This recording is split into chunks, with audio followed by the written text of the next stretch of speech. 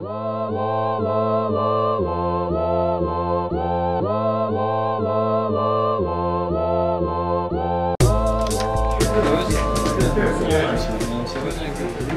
next up is Cormac, another co-organizer of DublinJS.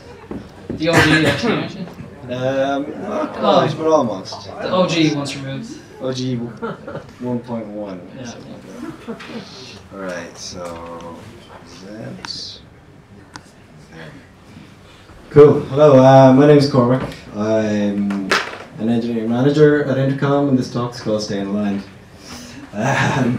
So I'm going to go over because I'm a manager and make you listen to what I have to say, obviously. But no, but really, okay, stay in line. What does that mean for me as a manager? So I kind of think like the core responsibility of an engineering manager is to make sure that basically their teams are on the same page all the time when it comes to sort of building, operating, and evolving like the different software, products, services that they own. So today I'm going to talk about two things in that sphere. There's lots more, but just two things because it's a lightning talk and I could spend hours. But the first thing is around building like a shared understanding of the software systems that we own, and the second one is around building like an operational awareness on your team. So before I dig into them, I'm going to take you on a journey back in time to about a year and a half ago. So at that point in Intercom, I was working on a team called McGuire. I was working on the Intercom Messenger. So that's the little chat widget you see on like tens of thousands of sites across the web. It's a JavaScript application, and for me this is kind of something I was really used to. I've been building and managing and maintaining like web applications for going on 10 years now, so this is kind of well within my comfort zone. So then my manager came to me and asked me if I'd move to team delivery. So team delivery is a much more sort of infrastructurally focused team, is that a word? So like we manage fleets of servers and pipelines and things like that, so it was like a pretty big change for me. So kind of add to that, the rest of the team at the time had been on average about like 3 months at Intercom, and we had like this really large kind of complex distributed system to manage. So kind of faced with that challenge, what did I do next? So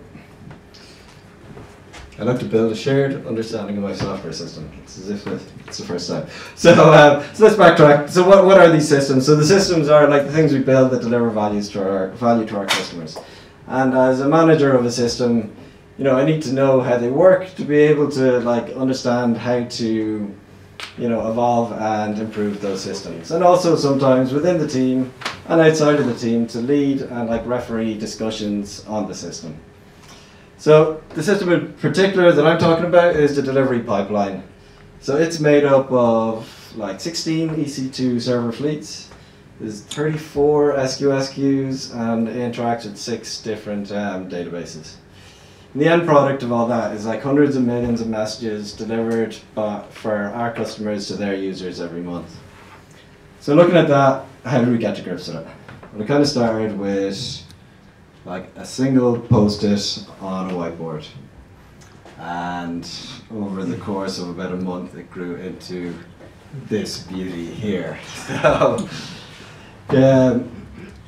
this is like a pretty much comprehensive map of our delivery systems. So there's kind of 2 delivery systems in there. I'm not going to dig into it in much detail, but we're actually really proud of it. It's behind where we sit. We kind of refer to it regularly, and like at the time when we started building it, the system itself was kind of new and we were experiencing a lot of pager pain. So we were getting paged almost every night and it was waking people up a lot.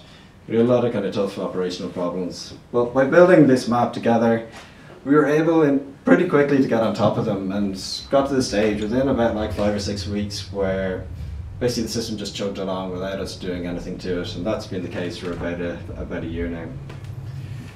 So that worked for us. I mean, you guys are generally more kind of front-end focused, and there's probably different approaches that will work for you better. What I'd say is like, whether you're looking after infrastructure systems or if you're looking at like web applications, look to like map out, if it's a front-end application, maybe look to map out like the different data flows within your system. But what's really important is that both you and your team like understand what these are so that you can, you know, model and improve them. So the second thing I wanted to talk about was like our operational awareness. So I think it's kind of important to know when your software is working, and how do you know that your users can use your software? How do you know when they can't? How do you know when you need to like drop everything and get in a room and start fixing it? So like when you're a single programmer working on stuff, you have like a single focus, you're looking at one thing, it's easy to kind of stay on top of that. When you're a manager, you need to be this like omnipresent, all-seeing force kind of thing. You need to be able to see everything and be able to spring the team into action when they need to get on top of stuff. So how do you do that? So for me, one good way is to look at what you manage and try and build like a product and operational, try to identify your key product and operational metrics and gather them into a single dashboard. So what's important here, and here's the delivery one, is that like it's clearly visible to the team at all times, but you're able to know at a glance if there's something going wrong. So the key here for us, there's a shit ton of numbers and a whole lot of graphs, but the key here is red, amber, and green. So at the time when I took this, we'd had some operational difficulties, and you can see the red there, and that kind of tells us we'd had a problem. But if I look left along it, it's all green, so the queues are emptying, and we're kind of on the road to recovery.